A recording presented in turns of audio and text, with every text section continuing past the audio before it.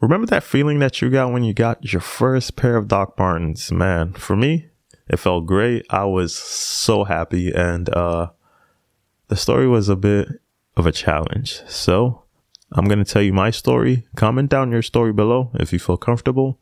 And also, if you like Doc Martens, consider subscribing to the channel. Without further ado, let's get into it. I remember when I first wanted a pair of Doc Martens. It was like the law of attraction. I started seeing it everywhere. Literally, Doc Martens here, Doc Martens there. Young person, old person, like Doc Martens everywhere. And that was when I knew, like, dang, I needed a pair of Doc Martens. Like, I'm seeing all other people rock them. They look good. I think they'll look good on me too. So I was like, man, I need a pair of Doc Martens. And that's when my quest began. Like, I need some 1460s on my feet. So I started doing some research. My biggest concerns was, number one, sizing. Doc Martens, I don't know, they don't do half sizes, so finding your size can be very difficult. And for my research online, the biggest thing that I got was Doc Martens are true to size. At first, I had no idea what that means. Even till now, I kind of understand. So this is what I got from it. True to size, meaning that it doesn't run big or run small. It's like exact. For example, some shoes, they are US size 9, for example, but it actually fits somebody that wears a US size 10, if you understand. The best example that I can give you is Chuck Taylors, like the Converse Chuck Taylors. They run big. For example, I wear a size 8 in Chuck Taylors, but in every other shoes, I wear 9 or 9.5. So hopefully you understand. If you don't, please somebody comment down and describe it even better. But my other concern was breaking into my Doc Martens.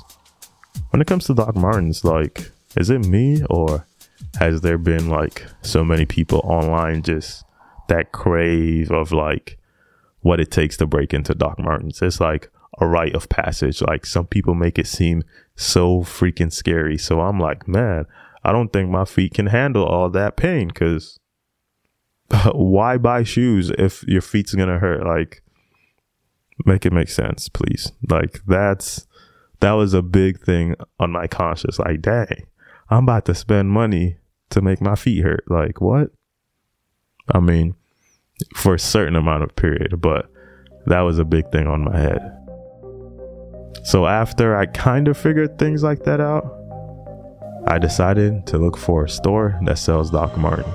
I went to the store that had Doc Martens. It was not a Doc Martens store, like the official Doc Martens store. No, it was a store that had Doc Martens.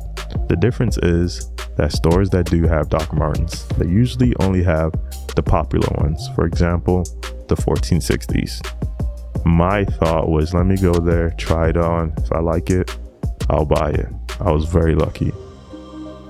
I went in there and they did not have my size. I was like extremely happy. I was one of those guys that whenever I'm happy, like, I start to block things out.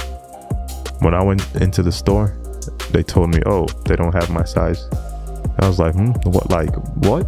Like, like, you're killing my vibe right now. Like, excuse me?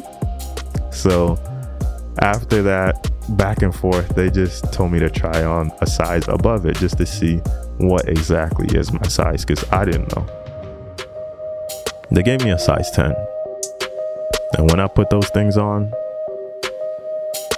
it was like flippers, like literally plop, plop, plop, plop.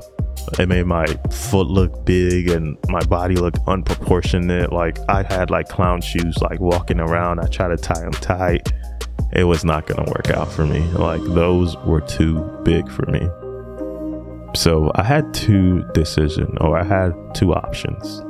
The first one was to decide if I was going to wait for the Doc Martens to be available in the store.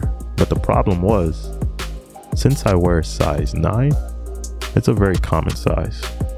So for it to be available in store, it's going to be very hard. My other option was to buy it online. The only problem with buying my Dr. Martens online was I was not too sure if I knew my size. So this can be a waste of money. So I went to the car, very disappointed, to ponder on what I wanted to do. By the time I got back to my apartment, I knew exactly what I wanted to do. I rushed up to my apartment, hopped on the computer, and placed the order immediately. Like, I did not think twice about it. I don't know why. Now, I wish my card would have gotten declined. Because the pair of Dr. Martens that I bought was the made in England Dr. Martens. I don't know why. It was just like bang, bang, bang, bang. My heart was beating fast and rush of blood to the head, and so much happened in like a 5-minute span that afterwards you start thinking about the consequences. Like, dang, did I just buy a $200 pair of shoes? Like, literally the most I spent on shoes, and what if they don't fit? Like, why did I get the made in England? I mean, I lived in England for about 2 years, you know, big man thing, innit? I'm not British, but I lived in England for 2 years. And then I know the made in England, like the leather is very good. I wanted my Dr. Martens to last for a long, long time. So that's how I got my first pair of Dr. Martens. And this video showed you how literally I got it from the post office, and then I made this video of how I break into my Dr. Martens. Check it out.